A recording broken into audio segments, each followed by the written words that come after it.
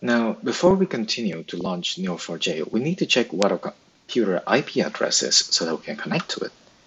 Simply go into search, open up the command prompt again, then type ipconfig. From all of this, go to the first biggest paragraph, and then find this IPv4 address. This will be our internal IP address, where you can access to this computer as long as you're on the same network.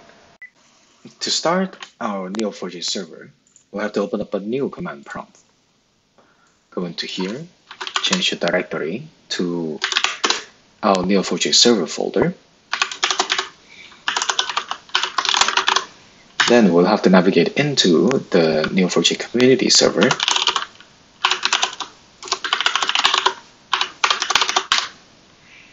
Once you're in here, you have to navigate to the bin folder to start our server. Simply type cd bin neo4j console. Now, another way for you to start this is typing neo4j start, but for the sake of this video, we'll be going with neo4j console.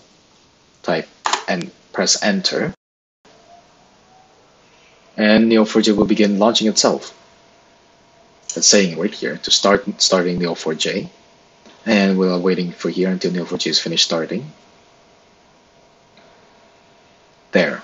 What you want is this last line where it said info started. This means Neo4j is now available for us to access through our browser. Simply open up a new tab on browser using our previous IP address that we had.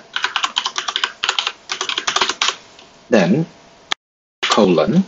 Then we need to go to the HTTP of Neo4j that we enabled, 7474. Enter. As you recognize, the name of the tab has been changed to Neo4j browser. Here, we're going in with username and password. Our username, created by default by Neo4j, will be Neo4j all lowercase. The password will be the same. This is only available for you on the first time you're logging in, connecting into Neo4j.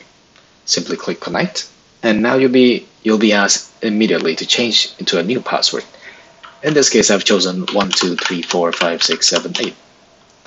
Repeat it again. Then change password. This information is now stored onto your computer so that whenever you open, you don't have to redo all of this again.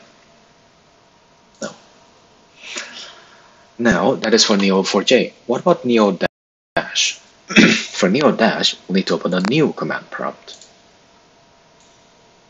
From here, you do the same with navigating. But instead of going to Neo4j community, we'll be going just into the Neo4j server. So we'll be typing cd/d.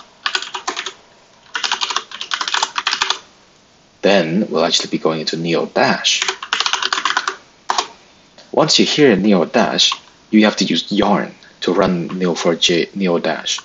Simply type yarn run dev.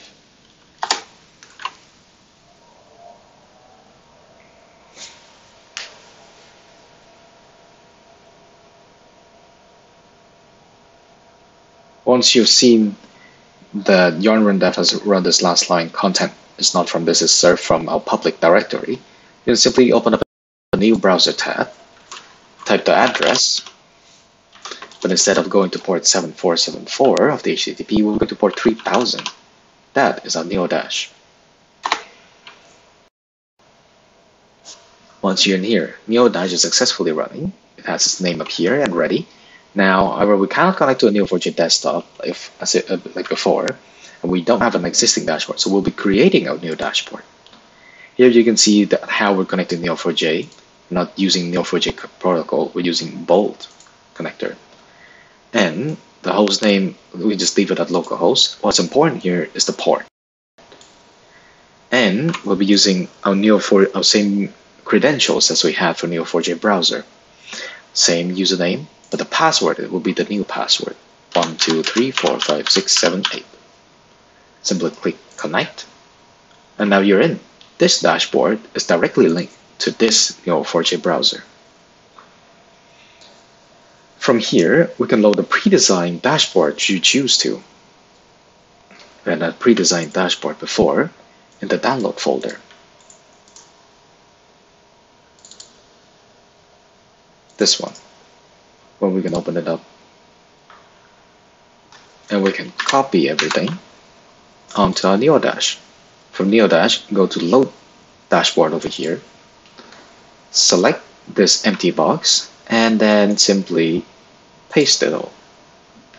Once you have pasted it all, scroll all the way up and select Load Dashboard. This dashboard is now available for you to use. However, this dashboard is using some data that we have not imported into Neo4j. How do you do that? You go into another folder where we have the lineage TSV available for us before. Copy this one, move into Neo4j server, Neo4j community, and then go to import. Simply paste the file here. Now some might wonder if you have to restart your server for this, but you don't have to. This is available live for you. So when you closed it, and you go to the browser that we have had it before, you can go to NeoDash and click this import data,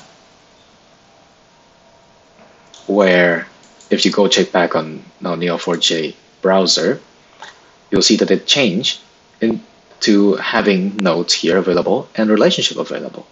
Also, everything else in our dashboard is now also available.